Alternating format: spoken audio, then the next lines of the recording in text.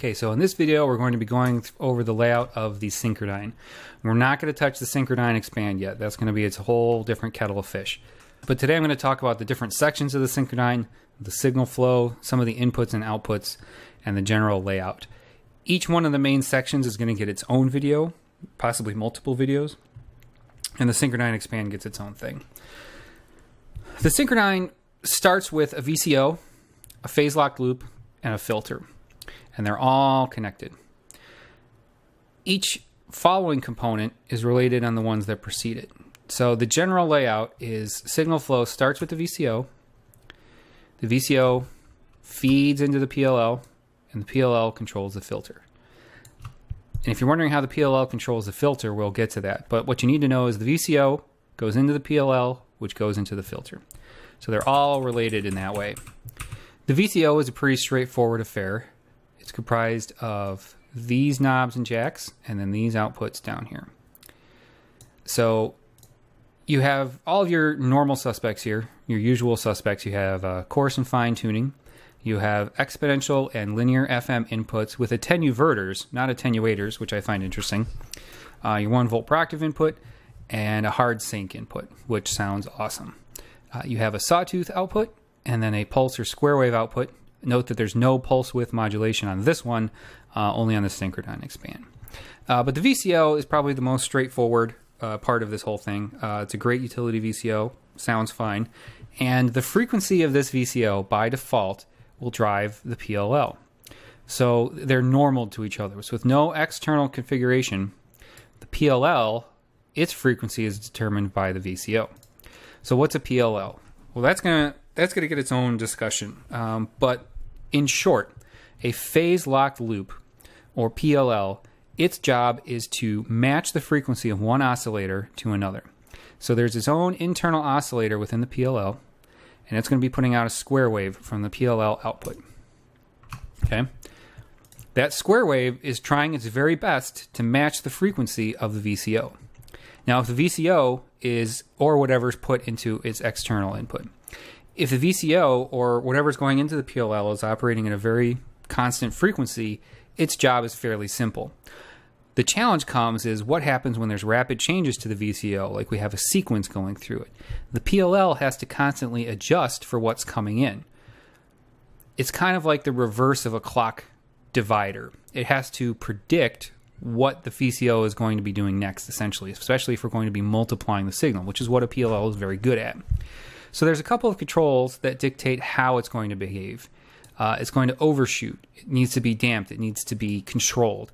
And these controls will do just that, and we'll go over those.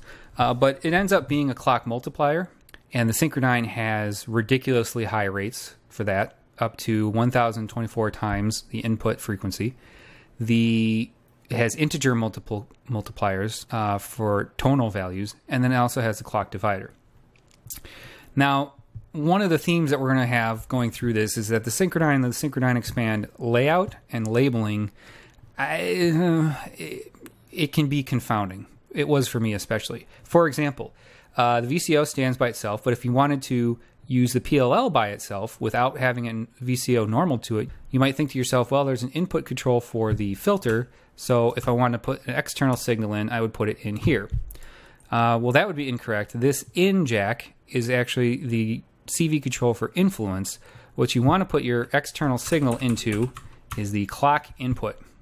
So if you put the clock input, something in here that breaks the normal from the VCO, so you could use the PLL and the VCO separately at the same time.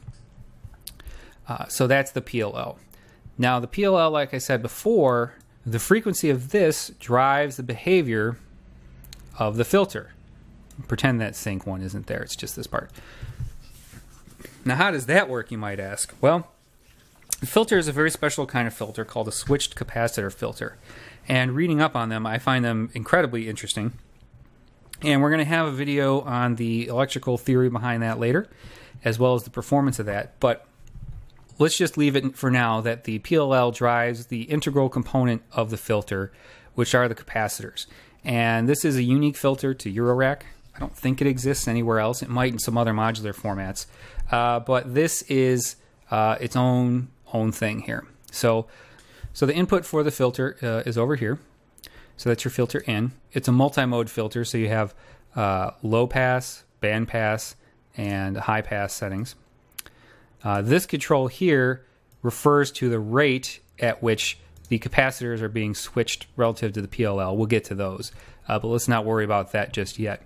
There's also an integrated wave folder, which you could turn on here. So the wave folder does the opposite job of a filter, so you can add frequency content to a signal before reducing it with a filter. There is a VCA, which is for the overall unit, so this will control the volume, and that's pretty handy. And then there's a resonance CV control and a resonance knob up here. It will self-oscillate, and you can get a sine wave out of this, depending on your PLL settings. Now you might be saying to yourself, why isn't there a cutoff frequency control here? And that's because the cutoff is actually determined by the frequency of the VCO. That goes back to the interrelated nature of the filter and the VCO and the PLL. So there's a couple outputs down here. Each of the wave folded outputs gets its own, so you can use those separately. But you've got a 2-pole or 12 dB per octave filter output, and then the wave folded version of that. And then you also have the 4-pole or 24 dB per octave output of the filter. That's the basic layout of the Synchrodyne. The VCO drives the PLL, which drives the filter. You can use any of them individually. They're all very useful modules. They'll all get their own setup. And that is all there is to say about the layout of the Synchrodyne by itself.